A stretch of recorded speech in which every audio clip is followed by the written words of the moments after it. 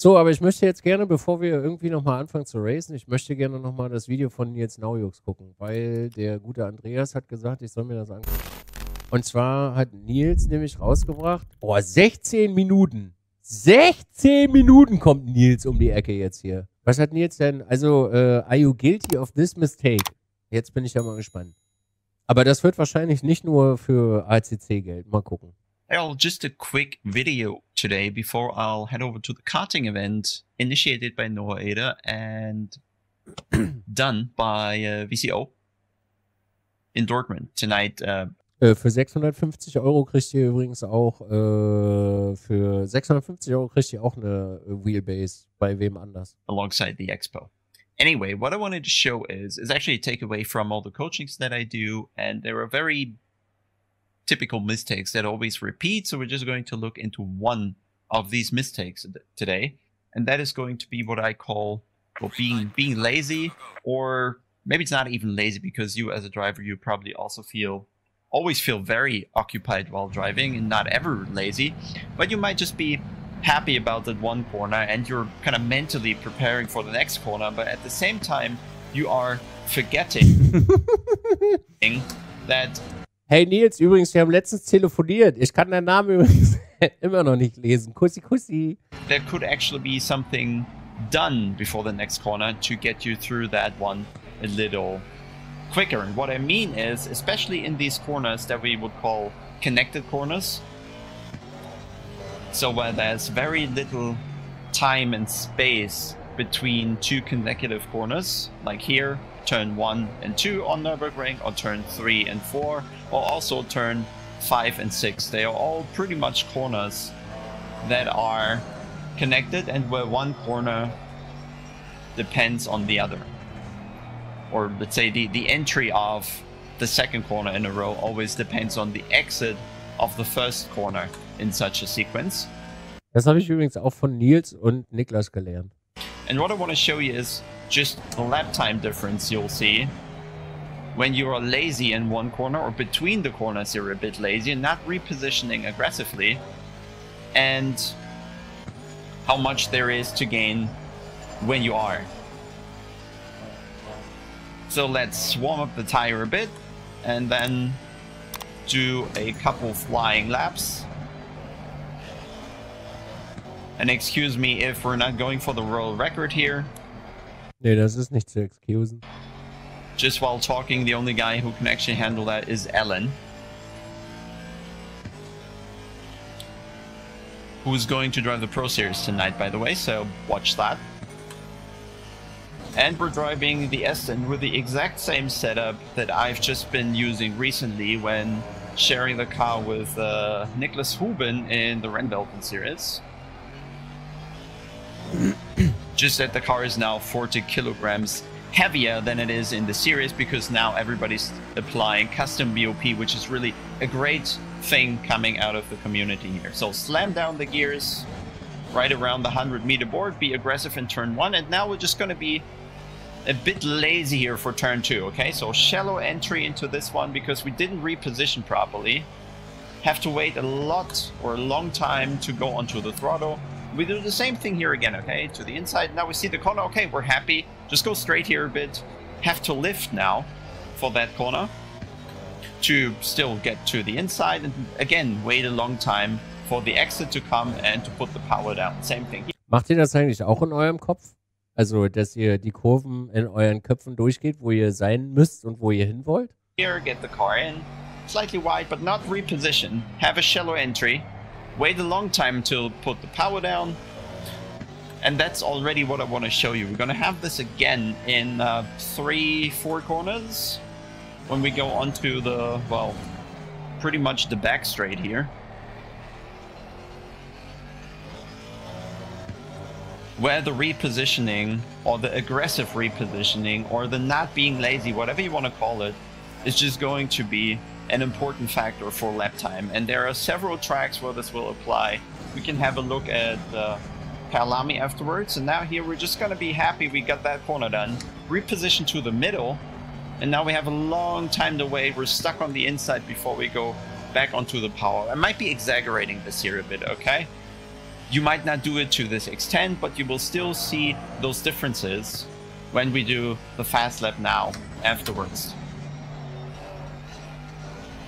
Ich sag eine 1,53 hoch. So let's finish that lap kind of cleanly, almost the rear stepping out.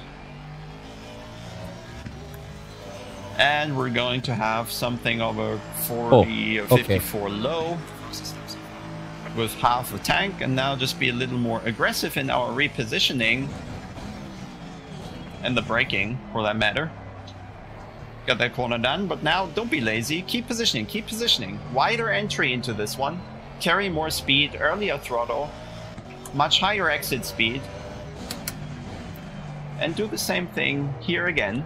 Just stay to the inside, open up, throw it in. Much shorter lift, much earlier power application, much more exit speed. And you can see how much the delta is already dropping. Follow that principle one more time here. Reposition. Wide entry, probably too wide. But early exit, early power, sorry. Allowing us to carry speed onto the straight. So this is where you see really where the lap time is coming from. Bit deep into this one, we still get it pointed somehow. Of course, yes, the tire is going to be ever so slightly better in the second flyer than the first, but we can ignore this here. I'm not fully pushing into the tire, I'm just focusing on doing the line. And then same thing here, just more aggressive repositioning now, very much to the outside, much more speed, much earlier throttle. And that is really what everybody means when they tell you in a track guide, be early on power. But it doesn't help just putting the throttle down, you have to be in a position for that actually to be possible. And that only works if you do the positioning correctly and aggressively.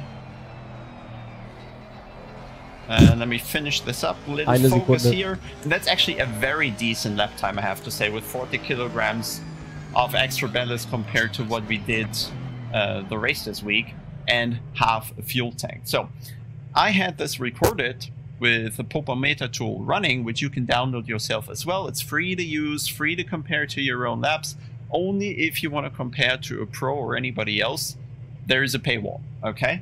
So let's head over to the tool.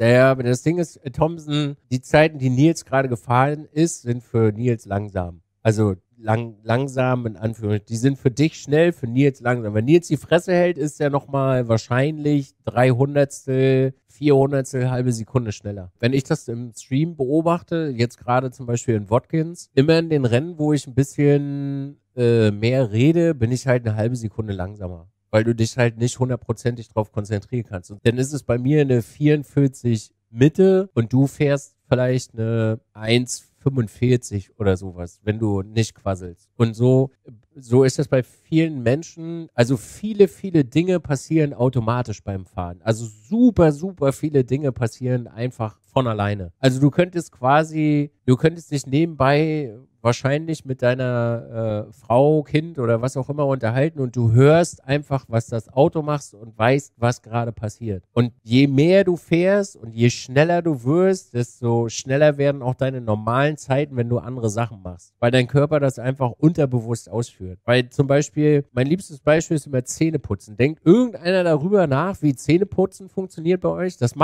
passiert einfach. Das habt ihr so viel und so häufig gemacht, das passiert einfach von ganz alleine. Und so ist beim Rennfahren auch. Und währenddessen sie quatschen und nicht volle Aufmerksamkeit ihrem Körper stecken oder geben, dann verpassen sie vielleicht um 1 Meter oder 2 einen Bremspunkt und dann wirst du halt langsamer. Und das ist aber nicht so langsam im Vergleich zu anderen Fahrern, weil deren langsam beim Reden ist halt einfach, sie verpassen es nicht um so viel. And load up the laps. All right, so I've loaded up both laps now. Just quick overview what we're really looking at. We have the track map on the right side where we have all the input data on the left, right? So we have the delta developing between the 2 laps in terms of time. We see the speed traces, we see the steering traces, we see the throttle and brake input, can have a look at whether or not diZee or ABS are engaging. We can even have a look at how much slip the tires do have. It's a bit of an advanced chart you only get with a subscription. We can take a look at the turbo boost of the car, if there was a different brake bias setting, and we can get a good impression of what the differential of the car does, how individual the rear tires are spinning, which is also quite useful for kind of advanced analysis. We will, for this one, only really focus on the line. So the first thing we're going to look at is turn 1 and 2. So we'll just click on that shortcut here, and we're going to see the speed difference here, where you can tell, well, this is probably not that much. We can't even see the second line, but we can see huge differences here on track in where the car really was on the right side here. So just to highlight this as good as we possibly can, let's make so you see the fast lap is the solid line. The slower lap, where I did the wrong line, is the bit of a transparent one. Maybe it's too transparent even, right? So this one. So let's just see where the time actually fades away. Let's see, for turn 1, breakpoint seems very similar. There's a bit of waiting there. Trail braking very similar. The downshift's been more aggressive. All good. Not really a time change here in turn 1, okay? That was just a couple hundreds. But where you see the majority of time drop is coming in is going into turn 2 here, okay? So coming from the wider line by more aggressively repositioning here between the two corners, and you can see this in the steering column as well, here, where I just keep turning more aggressively over there to the other side, a little harsher. Put the car over to the side and then throw it in from a wider outside position. If we really zoom in, you would be able to tell, well, there's probably a little over a car width between the two cars. So we really made a 2, 3, 4 meter gain in terms of position to enter that corner. And that allows us to carry much more speed into the turn, because we're also doing a bigger radius on which the car can drive at a faster speed. And then we just move forward here a bit. You can see all the time gain in this case really is just into the corner, and there is not a lot coming on the exit here additionally to that. Der Dude ist einfach, also Nils ist ganz, ganz katastrophal schlimm, im positiven Sinne. Der hat das einfach virtuell durchgespielt, das Ding. Also ich weiß nicht, ob er sich im realen Leben damit auch auskennt, so, aber der hat das einfach durchgespielt. Der hat das studiert. Das ist richtig, richtig schlimm. Also falls ihr irgendwann mal eine Stunde nehmt oder so, setzt sich hin, wird wild. Let's just jump to turn 3 and 4, and there we really see. Ich meine, das sind jetzt so die simplen Sachen, die erklärt werden. Aber wenn es dann wirklich so ins Detail geht, was dein Auto macht und mit Differential und Pipapo und dir das erklärt wird, wie das funktioniert und wann das greift, und das ist einfach, dann ist alles vorbei. See the same pattern.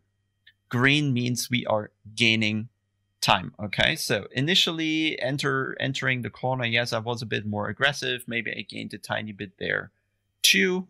But then the main thing was that I stayed further to the left here, okay, opening up that right hander, being more aggressive in my positioning, not being as lazy between the two corners. And that alone, you'll see, is going to cause major differences. So on the brake, there's a difference of 0.2 between the cars, and you can see even I'm losing a bit of time here, because the repositioning, of course, forces me to go a bit slower, to take a bit of a wider line, which means I travel more distance. Of course, that costs a bit of time, so we're losing a couple hundreds here even, compared to where we started. But then see where the advantage really starts to kick in. And let's zoom out a little, and you can see the green line keeps going and going and going and going. And from those 0.2 we were down entering the corner here, turn 4, we are going to gain a little over 1.5 just on the straight afterward. And it just keeps climbing. If we keep zooming out, you see the delta keeps growing up until the next breaking point. So where you're really losing the time is all this area here, the entire straight. Das ist die schlimmste Kurve, die es übrigens gibt auf Nürburgring. Da kann man am meisten Zeit verlieren. After turn 4 is where you're going to lose a lot of lap time if you are not aggressive in repositioning the car, right? That's why it's so important. It's one of the key tips really to improve your lap times. Let's do the same thing for turn 5 and 6. You can see I've done the same pattern here, where we just reposition more aggressively to the outside, really focus on what is important, which is the straight afterwards. And we can see the same thing here in the delta chart, just entering the corner quicker because we're coming from a wider position, allowed to drive a wider radius, which means more speed. And if you look at the speed chart, we're 5 to 8 kilometers up here in the corner. And we keep that advantage alive up until the next breaking point, right? It just keeps climbing and climbing and climbing. And there is nothing you can do as a driver on the straight. So all important thing is often the exit, which you often get a better one if you reposition more aggressively between the corners. Let's jump a bit further here just to turn 10, 11. And then I've already showed it to you all, and I've probably given you enough, or I hope I've given you enough evidence. You can kind of repeat that on every track. Barcelona turn 1, 2, 3. It's going to be between 4 and 5 even to some degree if you're not aggressive there. It's going to be on Kyalami a lot. There's a lot of connected corners there as well.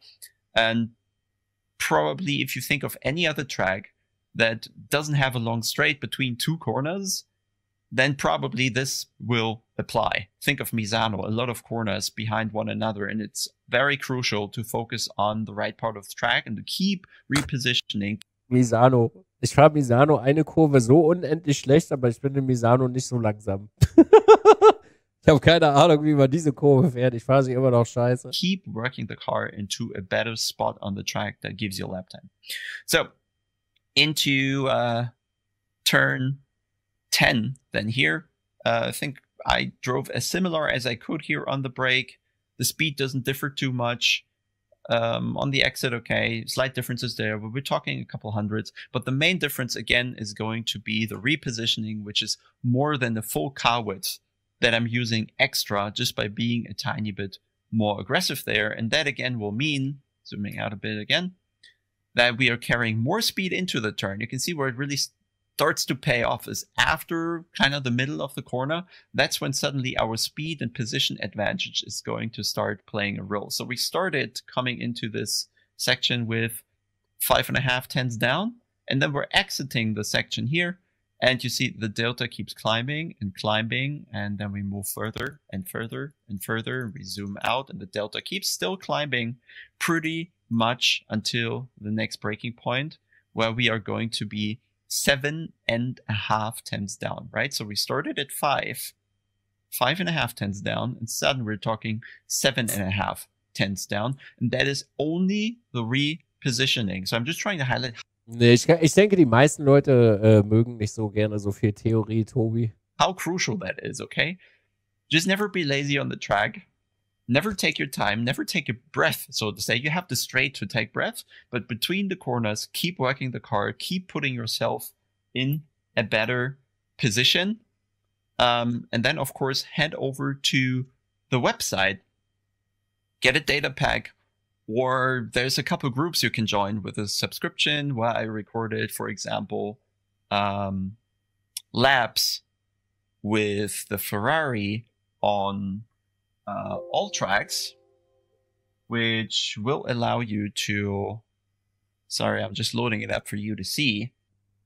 Ich finde das, was man halt gerade gut sieht, ist, ich habe mit Nils auch schon drüber gesprochen. Nils ist überhaupt kein Content Creator. Also, das, was Nils gerade macht, so mit diesem, mit dem Reinladen, währenddessen man ein Video aufnimmt, also ich würde mal sagen, Großteil der Content Creator würde das A entweder vorbereiten oder B einfach wegschneiden, weil er weiß, dass das Sachen sind, wo der Zuschauer ein bisschen die Aufmerksamkeit verliert. Also nicht alle, sondern viele. Und man merkt bei Nils das so schön, dass er einfach überhaupt gar nicht in diesem Ding drin ist, aber ich finde seine Videos trotzdem total geil, weil sie immer Wissen drin haben, egal wann. The team, we just go to the teams list, and then you can find that team aggressive preset laps where I have set a lap in the Ferrari on all tracks with aggressive preset. So you have lines for comparison there, or you go for the CD8 data subscription who have, I think, 500, 600 data packs uploaded to our website, so you can compare to what the CDA drivers are doing. Then just make sure that to double check, are you doing the right compromises? Are you aggressive enough between the corners? And or are you throwing lap time away by just being a little too happy if you figured one corner out, and then you're not in a good position for the next one. So I hope that's a takeaway of the video. Don't be lazy, and then we'll see you very soon. Bye. Oho! Er hat mich angezwinkert. Ach, Nils. Oh, just a quick... Don't be lazy, Chat. Okay? Don't be lazy. Denken. Ihr müsst mehr denken beim Fahren, Chat. Viel denken. Immer vorbereiten. Die ganze Zeit immer am Ball sein. Immer wach sein. Das Auto muss arbeiten.